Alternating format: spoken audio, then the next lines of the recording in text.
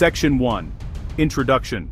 Imagine your phone moving up to your eyes. You wear a pair of glasses. The screen is there, right in front of you. You no longer need to pull a phone from your pocket. You just look, and you can see your messages. You see maps overlaid on the street. You see videos floating in the air. This idea might sound like science fiction from a movie, but this technology is closer than you might think.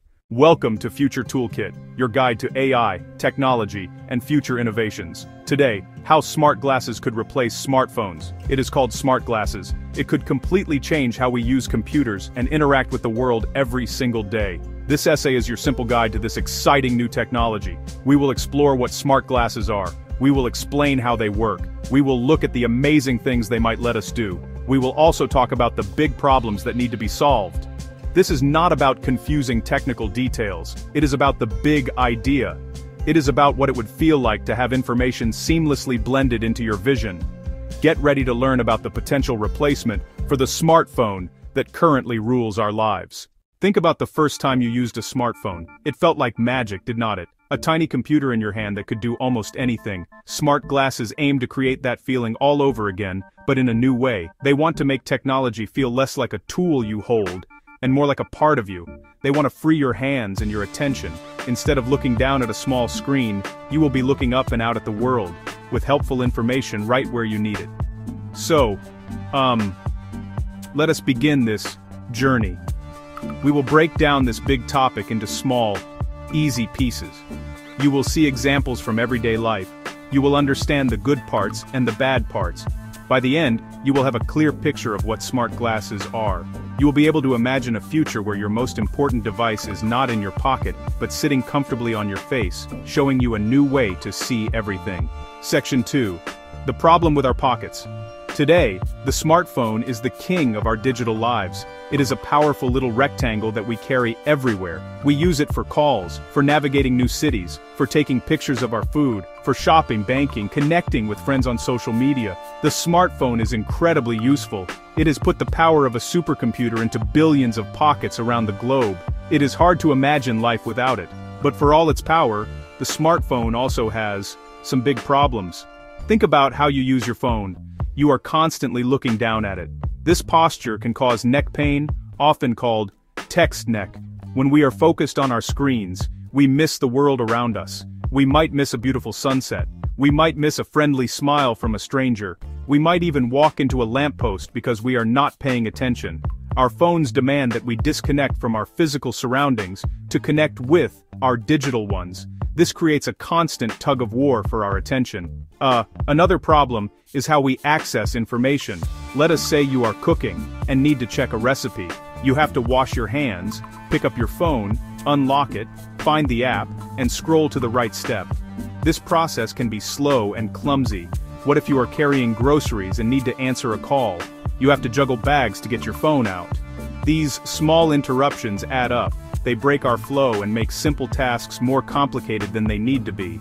Our hands are always tied to this one device. The smartphone can also be socially awkward. Imagine you are having a conversation with a friend. A notification buzzes on your phone. You feel the urge to check it. Even if you resist, your attention is partly gone. If you do check it, you send a clear message. This little screen is more important than our conversation right now. Phones can build walls between people, even when they are sitting in the same room. They are designed to pull us away from the present moment, rather than helping us be more engaged with it. Section 3. What are smart glasses really? So what exactly are these smart glasses that promise to solve our phone problems? At their simplest, a tiny computer. A small display built into the frame. They look like regular eyeglasses or sunglasses. They can show digital info in your field of vision. The goal, so light and stylish you would wear them all day. Not like bulky VR headsets that block the world. Smart glasses add to your world, not replace it. How do they work? Most use a tiny projector. That projector shines a small image onto a special lens. Your brain sees the image as if it is floating a few feet in front of you. Others might use a tiny transparent screen. Visual. Diagram of a tiny projector inside the arm beaming an image onto the lens. The glasses also contain a tiny computer, a battery, a microphone for voice commands, and often a camera to see what you see. They connect via Wi-Fi or by linking to your phone. The real magic. Augmented reality, or AR. AR means mixing digital things with the real world. Simple example, a text message in the corner of your vision. Advanced example, a 3D arrow on the sidewalk showing your turn. You would control the glasses in simple ways. You might speak a command, like take a picture, or show me the weather. You could also use a small touchpad on the side of the frame, swiping to scroll through notifications. Some might track your eye movements or let you use small hand gestures. The idea, quick, easy, hands-free interaction. Get info without stopping to pull out a device. Let us imagine what a typical day with smart glasses might look like. You wake up and put on your glasses. As you look at your closet, a small icon appears showing today's weather. Sunny with a high of 75 degrees. You decide to wear a t-shirt. While you make your coffee, a quiet notification floats in your view. It is a good morning message from your mom. You can whisper a reply without touching anything. Now it is time to go to work. You decide to walk to a new coffee shop. You say, "Hey glasses, give me walking directions to the daily grind." Instantly, a glowing blue line appears on the sidewalk in front of you. Arrows show you exactly where to turn at the next corner. You never have to look down at a map on your phone. Your head is up, and you are aware of cars, cyclists, and other people. This makes your walk safer and more enjoyable. You can actually look at the city around you. At work, you are a mechanic trying to fix a complex engine. You're not sure which part is which. Your smart glasses bring up a three-dimensional diagram and overlay it directly onto the engine. It highlights the exact bolt you need to unscrew. An expert from another city can see what you see through your glasses camera. They can draw a circle in your vision pointing to the problem area. You can do your job faster with fewer mistakes and without juggling a dirty tablet or manual. Later you meet a friend for dinner. You're terrible with names, but as you see an acquaintance from a party last year, the glasses gently display their name, David, just above their head. You can greet them confidently. During dinner, you get an important alert about your flight tomorrow. It appears discreetly in your view, without you having to pull out your phone and interrupt the conversation. You can stay present with your friend while still being connected. Your technology is now helping your social life instead of hurting it. While the future of smart glasses sounds amazing, there are many big challenges to overcome. These are not small problems, they are major hurdles that companies must clear before smart glasses can replace our phones. The first and most obvious one is style, light, comfortable, fashionable. They need to look like normal glasses that people are already proud to wear. Making technology this small and attractive is very, very difficult. Another huge problem is battery life. The projector, the computer, the camera, the wireless connection needs power. But the battery has to be tiny to fit into a glasses frame. Right now, most smart glasses can only last for a few hours of active use. Nobody wants their glasses to die in the middle of the day. For smart glasses to become our main device, they will need to last from morning until night on a single charge. This requires a major breakthrough in battery technology. Then there is the giant issue of privacy. This is a concern for both the wearer and the people around them. If your glasses have a camera that is always on, what does that mean? People might feel uncomfortable knowing they could be recorded at any moment without their permission.